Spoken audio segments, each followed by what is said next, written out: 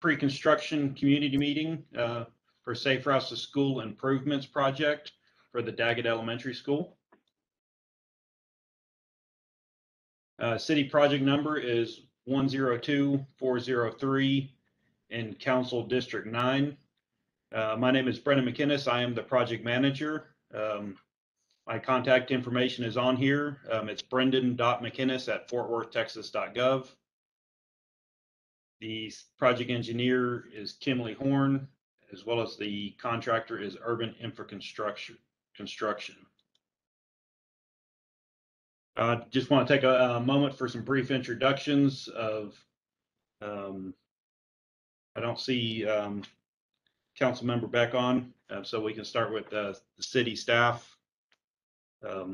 Lisette, do you want to start off? Absolutely. Good evening, everyone. Thank you so much for joining us this evening so you can find out about improvements coming through your neighborhood. My name is Lisette Acevedo. I'm the program manager of the Mobility Infrastructure Group, which handles projects of this nature of sidewalk construction. So we're really excited about finally taking this project into construction.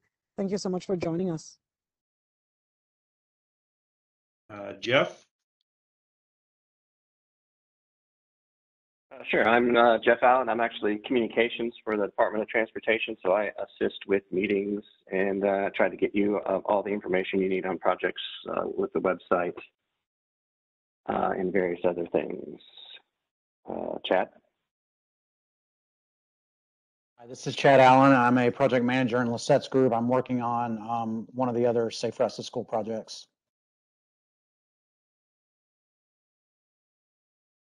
We also have Matt Kane.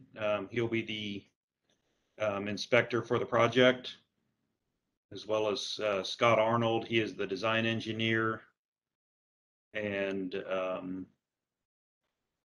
think Yagu is on for the contractor. This is Yaju. Yeah, I'm from Urban Infra Construction. I'll be the project engineer from Urban. Thank you, sir. The purpose of this meeting tonight is to provide information about the construction of the Safe Routes to School project in the Daggett Elementary area. The meeting will include information on the project limits, the project scope, the typical construction process, project phasing and traffic control, as well as the project schedule and notifications. And at the end of the presentation, if you put your questions in chat, we'll try to go through those questions, as well as opening up the mic and taking questions for any call-in users or anybody else. On the screen, you'll see the general project limits in red. This map represents the general area that you will see construction activities in for the project. And we'll get into some more project specific areas here.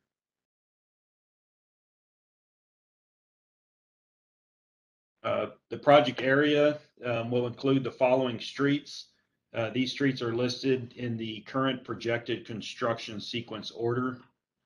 West Robert Street, South Adams Street, Ryan Place, Elizabeth Boulevard, Page Avenue, Lipscomb Street, Jessamine Street, Fifth Avenue, College Avenue, Hemp Hill Street, and Lilac Street. In the map over on the right, the light blue cyan lines are existing sidewalks, and the yellow lines are proposed sidewalks or some areas sidewalk replacements.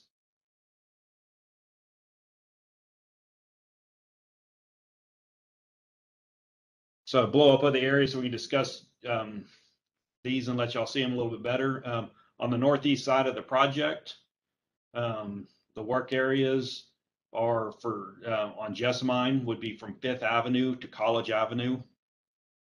The sidewalk for most of Jessamine Street will be on the south side of Jessamine, with one section on the north side.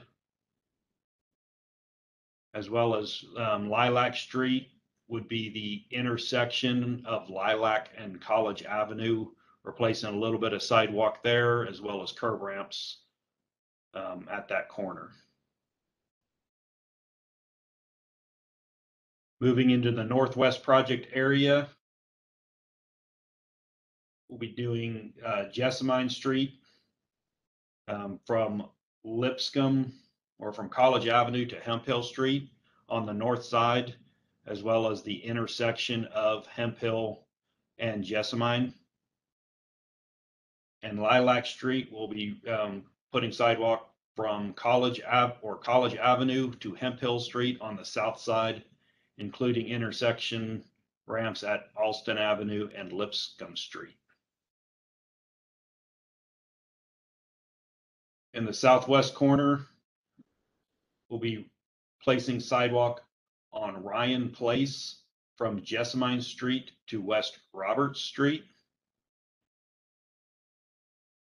From West Roberts Street to Elizabeth Boulevard, the sidewalk will be on the east side of the road. And from Elizabeth Boulevard to Jessamine Street, the sidewalk will be placed on both sides of the road. Along Elizabeth Boulevard, we'll be placing sidewalks and ramps at the intersections of Ryan Place, South Adams Street, and College Avenue. And along West Roberts Street, we'll be placing sidewalks in the intersection of South Adams and West Roberts, as well as sidewalk on the north side of West Roberts from Adams Street to College Avenue. And in the southeast corner of the project, we'll be placing sidewalk on Page Avenue from College Avenue towards Hemp Hill. A majority of that sidewalk will be at Lipscomb towards Hemp Hill Street, as well as Lipscomb Street from Page south on Lipscomb until the bend near the railroad track.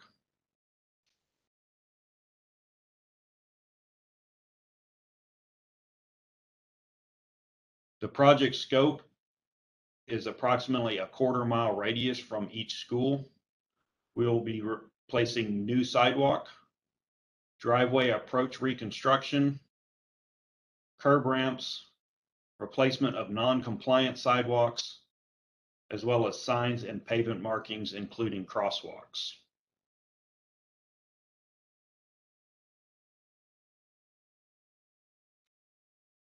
Typical construction process. There'll be a notification phase where the contractor will put out message boards as well as door hangers and project signs. We'll implement the traffic control in the area of work. We'll set up erosion control for any inlets or anything in the area. They'll do their required site clearing, adjust any underground utility work and adjustments, driveway removals and replacements. This is typically the driveway approach towards the right-of-way line. We'll then construct ADA ramps and the sidewalks in the area, following closely behind with landscaping and sodding of the disturbed areas. And then we'll be removing the traffic control and cleaning up that area.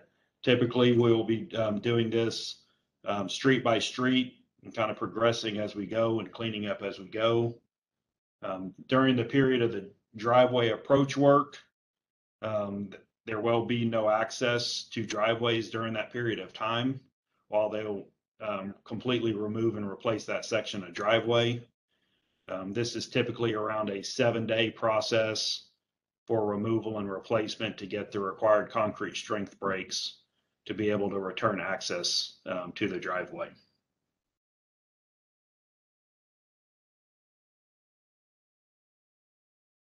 These are a few pictures of some of that typical construction that you'll see in the field. On the picture on the left is a driveway replacement. So this will typically be the first thing we do is replace the driveway approaches to the limits of construction. And then they'll tie in the sidewalk, which is the picture on the left, or the right, tying that sidewalk into that driveway to make sure it's ADA compliant. And these are a few pictures of the finished products after the sod's been, and the landscaping's been replaced, of those same driveways on the right as those previous driveways. And the picture on the left is showing a driveway that's constructed up against the back of curb with the sidewalk versus right, which is offset.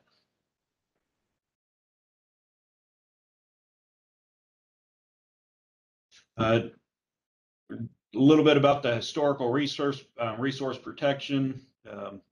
We do have plans to maintain the historical resources. These include curb names, the entrance gates, street lights, hitching posts, fences and walls.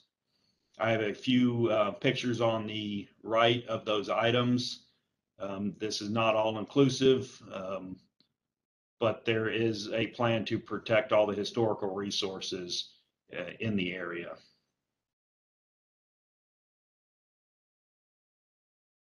And if you need more on the historical resource protection, we have added that document to the city's website that can be accessed with the link at the back of the presentation. Project schedule and notification.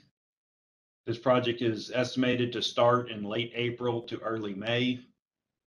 It'll have a duration of 240 calendar days with an estimated completion of February of 2023. Work hours will be from 7 a.m. to 6 p.m. Monday through Friday, 7:30 to 8:30 and 3:30 to 4:30. Closures are prohibited immediately adjacent to school when it's in session, as well as 9 a.m. to 5 p.m. They're allowed to work if requested in writing and approved for the weekends. Project notification. Prior to the contractor starting work, they will be placing project signs in the areas, as well as putting door hangers on the residents and businesses 7 days before construction. We're going to try to keep these closer to the date that your street will be impacted to make sure you're aware of it right before construction comes. And as a reminder, the schedule could be affected by any unforeseen events such as utility conflicts or weather.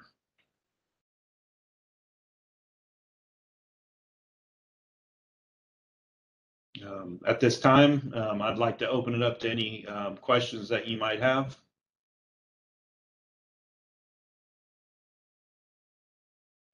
Could you go ahead and talk about the trees since that question's already been put into the chat? So Brendan, there is a question in the chat box about trees. The question is, last time they did work like this, they killed the old growth parkway trees. What assurances do we have this will not happen again?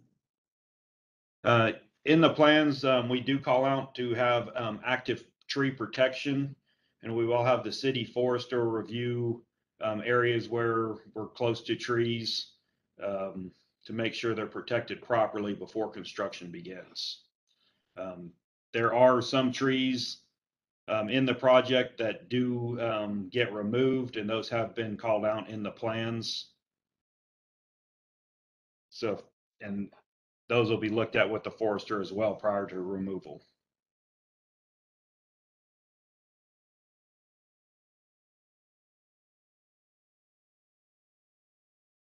Where are those plans? The plans will be on the city's website, fortworthtexas.gov/CFW-SRTS Daggett McRae. Will the tree protection be similar to what was in Ryan? I drove through Ryan today or yesterday and took pictures. Will it be similar to that? I would have to. Willing. I'd have to look exactly what they have set up, but it's typically it's like a fence of wood pickets around the tree. This was that temporary plastic fence, but it was done well. We're just scarred here in Fairmount because they killed like 6 blocks of trees the last time they did sidewalk and street work. I will have to look at the plans to see the exact protection method to see if it matches Ryan Place, but it is the city standard for tree protection. Okay, I'm not shy. I will email you. That is perfectly acceptable, and I will Okay. answer back. And then for people on the phone, if you do have a question, my contact information is brendan.mckinnis@fortworthtexas.gov. That's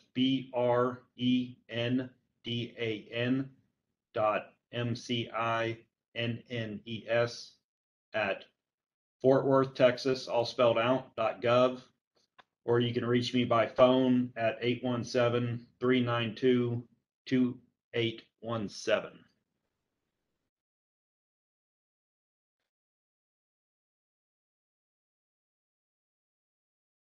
And then I believe Jeff copied the City of Fort Worth website into the chat box for anybody who would like to look at some of those documents.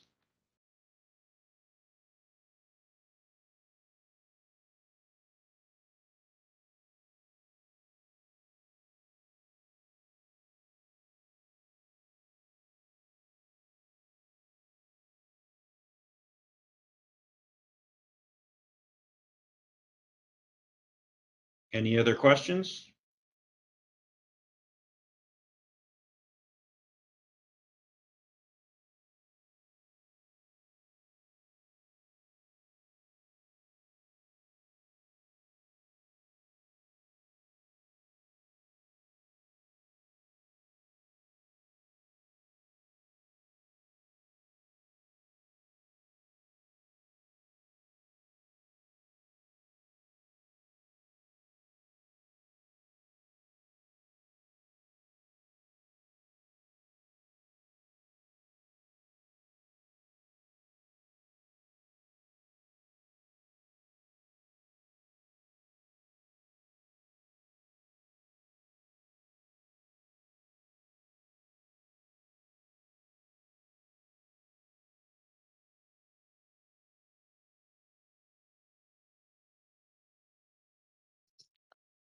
Brendan, I don't see any other questions in the chat box right now. Thanks, sir.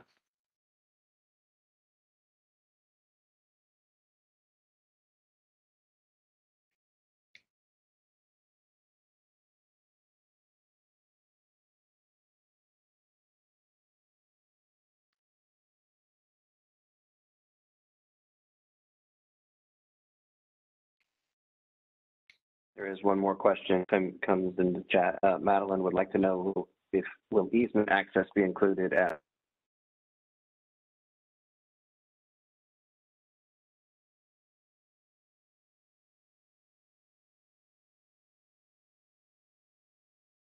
Is that easement access for reconstruction or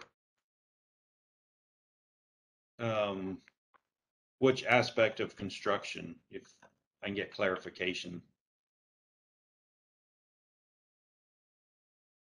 And Madeline, you can unmute if you would like. Yes, the easement that is to the south side of my property, there's been a curb put there and it is still an easement. So when vehicles have to get onto that easement for utility purposes, they have to jump the curb, dig into the ground. And when I talked back when this project was opened, that they would add that, make sure they added that easement ramp and take the curb away so that it did not destroy the ground. And that would be one house off of Elizabeth on Ryan Place Drive. On the house is on the west side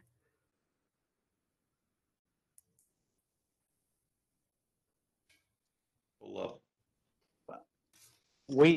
Hi, this is Chad Allen. I spoke to you about this a couple of different times, and yes, we have added that pavement at that alley entryway as you requested. That is in the plans right now. Perfect. Thanks, Chad. Sure.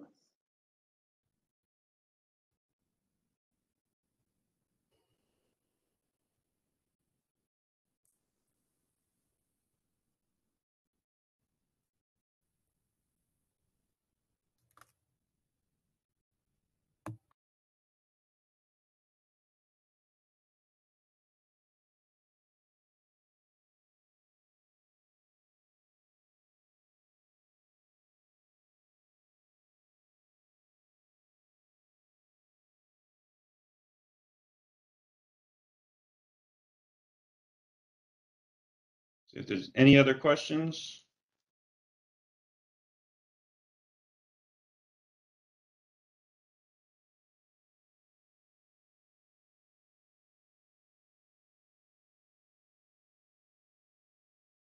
Well, thanks everybody who attended today. If you do have any questions that you can think of, don't hesitate to email me or call me, and I'll answer them for you.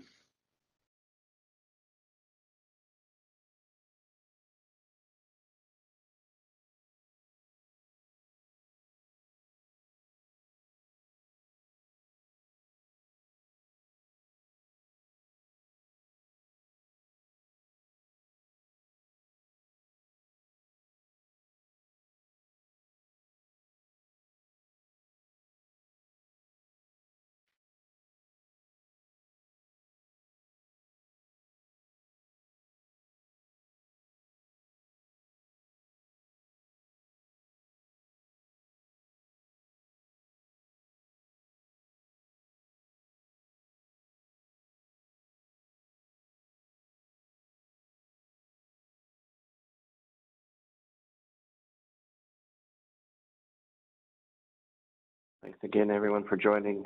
Hope you all have a good evening. Thank you.